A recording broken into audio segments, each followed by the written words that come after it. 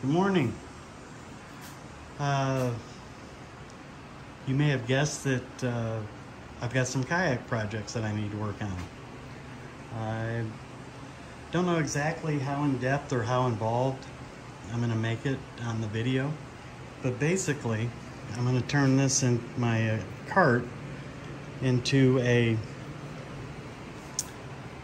I'm going to use the cord and make it so that I don't have to flip it on its side anymore. I fish a lot of areas with oysters, and the boat ramps around here are covered in oysters. And when I pull it out of the water, I've really scuffed the snot out of the thing. And it doesn't really bother me too bad because this is a tool and it's not going to be perfect forever, and it hasn't affected the hydrodynamics or anything of the kayak or anything. But I would like to stop doing that, and it would also make it easier if I didn't have to flip everything I own out in the water when I turn it on its side at the boat ramp or empty the kayak, to flip it on its side to stick the wheels in those scupper holes in the back. Lay it over, stuff it in, and then toss it down on the wheels. It puts a lot of torque on that. It puts a lot of torque on the scupper holes, and I just don't feel that it's as necessary to do it that way. So here's the plan, and like everything in life, it may not go exactly as planned. That's another project.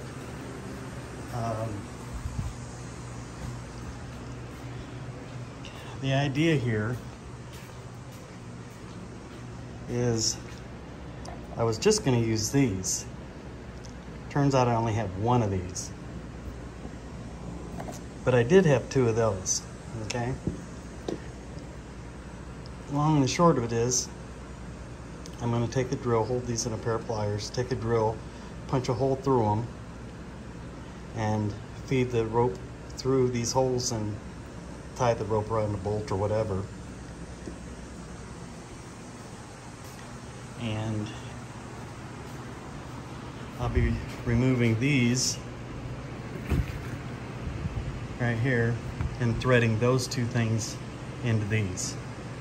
And then basically the idea would be to have enough of the rope attached to this that when I yank them out in the water, I can still get them out from under the kayak and up on the back and secure them.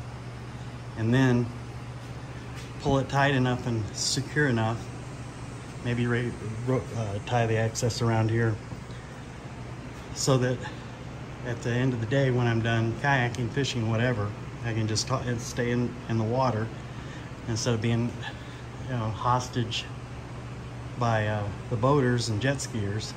Be able to just flip those off in the water. The line will be going from here through there. I'll just grab that line and pull it, and I'll pull the wheels around and up into the scuppers. And then I'll just tie that rope off here, get the thing out of the water, get it up to the trailer, and throw it up on the trailer, drop the wheels, put them back here where I store them for travel, and tie the ropes off. So there's actually going to be two lengths of rope.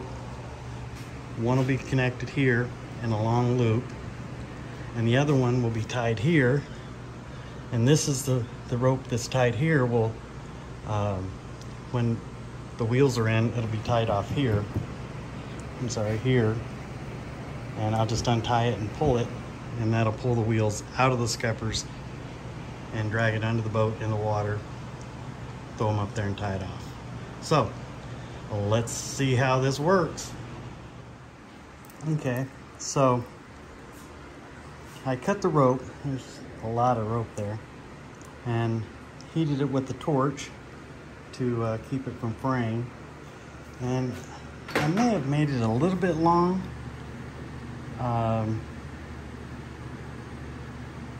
but I can take that up in the final mix.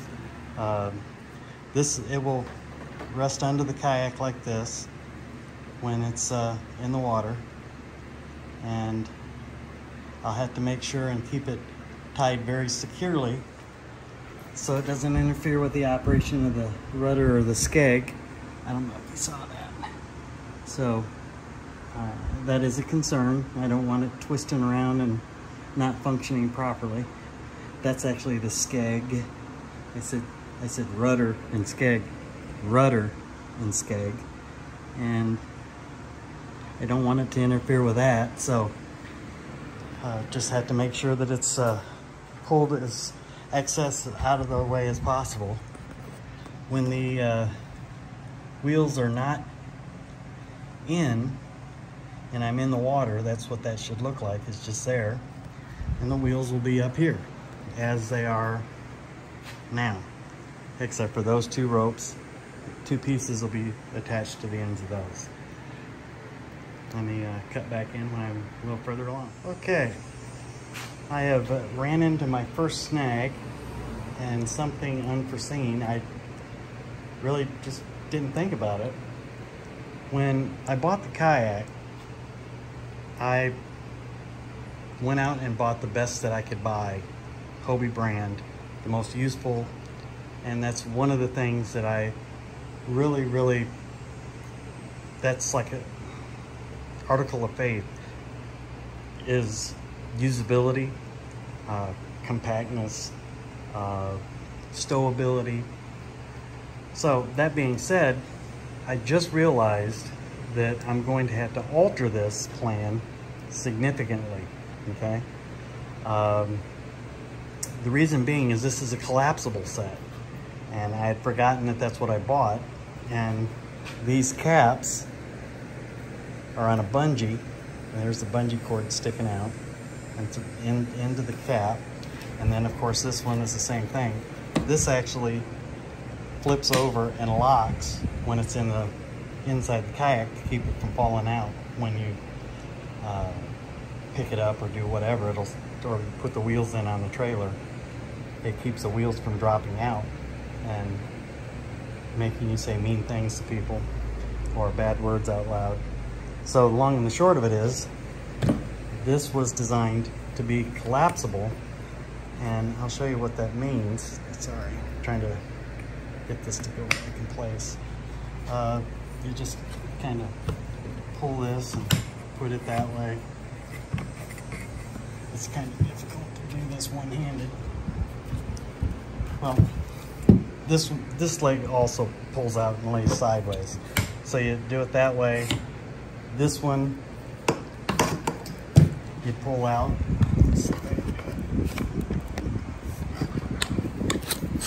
So you can see that one's out. And you cross them, okay? And then you pull this little red pin here, and it releases the lock on the wheels, and the wheels come off, and you just got this flat thing. Wrap this bungee cord here around the thing, and you throw it in your hatch. There was a time that it was very difficult to get these wheels to stay locked on this axle, and I'd actually called Hobie and said, hey, this kind of a shoddy design here, and they explained to me the reason that would happen is if there was seaweed, sand, shells, whatever inside that hub, and that would keep it from locking down. So it was to the point where I couldn't, there were several times I didn't know how I was going to get it off the boat dock onto the trailer without bringing the trailer all the way down to it, and because the wheels wouldn't stay on. And after smacking the crap out of them on the side, we'd finally get them to stay on, and I could drag it up out of the water until they told me that. So instead of having to deal with that and having to fish and rinse sand and seashells and poo-poo caca out of those hubs, I just left them locked on, and I don't stow them. They just stay on the kayak assembled. So what I'm going to attempt to do, I think the thing that's the smartest would be to heat up something and put a little entry point here and here so that I can slide the rope in and have it come all the way out here, drill a hole in it here, and there, and so that the rope is actually secured all the way through the tube. Leave it as collapsible, but have the rope secured here and going up through these pipes, because the point of this has got to be the first thing that enters the kayak. I couldn't secure it down here because this could be anywhere. Okay, there's no way to keep it upright and going into the scuppers. It's got to be this point. This has got to be the first thing that comes in contact with it. So I may even decide to put it over here to keep this ball from flipping over and keeping it from going in, because that's the other thing I'm concerned about, is when I start pulling it in, if that goes like that, it will not go inside the scupper. So I'd have to figure out a way to keep that from sliding over and in the way and making it too big to go through. So I may just put maybe a drill, heat up a drill and push it through there and through here, but skillfully, I say that bated breath, sorry. Well, I just don't want to hit that knotted elastic cord and cut it in any way, mess with that assembly at all. So I'll get back to you. Okay, this was an attempt to see if I could get this wire, if there was enough diameter in that scupper to allow this to pass through like this, and then I was just going to wire tie it down, not here, because I don't want the kayak resting on that. It's got to rest on this, so it's got to be on this side, sorry, on this side of this. I don't want the kayak resting on the wire tie right there and rubbing a hole in it. It's a lot of weight to be pushed on the kayak in that spot right there, and it'd rip a hole in the kayak, so that's a no-go here. This isn't so much, but it's still too fat to go through that scupper, and I can't have it sitting in there wearing holes in the scupper either. So any external method is not going to work. It's going to have to come through the end. So I mean, I would prefer to have it go all the way through to here, but I just don't know how I'm going to fish it all the way down through here. So more to come. Okay, after several trips to the hardware store, I went and hopefully used the right length. I decided that I would much rather sacrifice a $200 set of wheels, collapsible wheels, and still have them collapsible but not elastic, than to continue tearing up the side of a $5,000 kayak. So I guess, what's his name? Lennon was right. You know, sometimes you gotta crack a few eggs to make an omelet. You guys are the eggs. Okay, I wanted to do a recap on this project that I had going. Basically, this is exactly how it's going to be stowed. How it is stowed. I use a bungee cord to keep tension on this cable so it's not loosening up and flipping in the breeze when I drive down the street with it. And, you know, wrap this bungee cord, hook it, pull it up, tie it onto here. And I just wanted a quick little demonstration to show how it works. And I mean, it's not rocket scientist. You've probably seen 7 billion people do this exact same deal. It's not like I've invented anything new and earth-shaking. Let me get this laid down on the floor and I'll show you how it works. This would be like at the boat ramp or whatever, or in the water. Be setting out in the water. These float, and it's kind of simple. The process is, you know, insanely simple. You just come up alongside it, and sorry, grab a hold of the rope. And it's a lot easier when you actually are going to do it than what I'm doing, because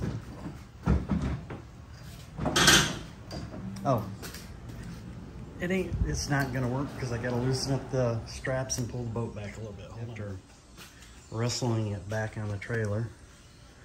Like I said, you just pull them up. They go up inside as designed, and then I would either tie it off on that stub where the light's at, or off of that post, or just tie it off of the rail, or bungee cord it, or whatever, and it will stay right up in there. So when you drag it off the cart or off the trailer, the wheels stay in. Drag it out of the water, it's not really that big of a deal because those wheels are buoyant, they'll push themselves up, and it's not that big of a hairy deal. Now when you let the thing down, let's just kind of imagine that this is being held in place. I would simply take and grab a hold of that rope right there and pull on it in the water, and it'll pull them out from under the boat and drag it back up around here and seat it. So that is the entire process right there. One to pull it out and stow it, and the other one to pull, after you toss it in the water, you pull this backwards and it puts it right up into the scuppers. No muss, no fuss, easy peasy. So thanks for watching, and if you have some modifications that you've done to your wheels. Oh, the other thing, these are still collapsible, okay? What I did is I went and bought some clevis pins. Might as well pull this back and show you. Because they were, I'm gonna have to put some contact cement or something on that to keep it down in there. Because these are collapsible, and I wanted to be able at some point maybe decide to keep them collapsible, what I did is I just drilled a hole all the way through them and put clevis pins in them. Now, for the life of me, I don't know what I did with it. So, in any case, I'll probably wind up just putting a bolt to them, stainless steel bolt here, in here. All right. Thanks for watching, and if this was at least a little bit informative for you, please give me a thumbs up and maybe consider subscribing. Have a good one. Bye.